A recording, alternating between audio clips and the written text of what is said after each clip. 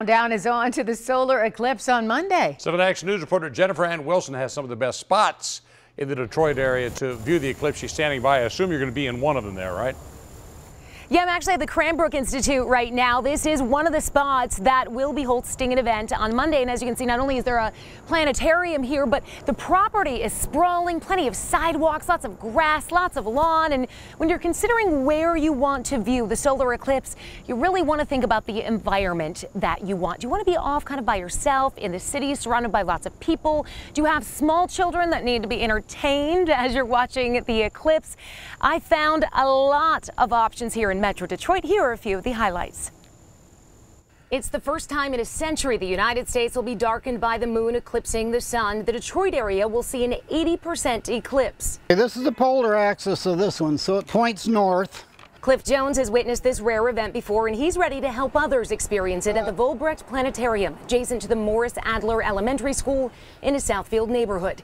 Their event on Monday is free, 1 p.m. to 4 p.m. We're going to have activities in the front, which will be the pinhole camera, the funnel tube to look at the sun that way. We'll have a pair of giant binoculars. He and other astronomy enthusiast volunteers will have several telescopes and eclipse viewing glasses available for just $1.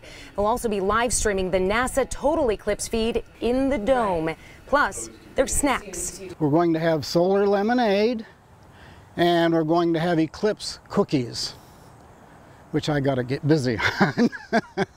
If you're looking for more action to break up the 2-hour solar event, try Zip the Eclipse at Adventure Park at West Bloomfield from 1 to 4 p.m. Climbers will be able to zip through the night sky zip tunnel, jump with cows over the moon, and the first 100 people will be given solar eclipse glasses. Actual viewing will take place on the lawn and in the parking lot. For more science-based activities and fun, Michigan Science Center astronomers will be on hand with several telescopes. Those are going to be really exciting because one of them will actually have a camera hooked up to it so that people can see.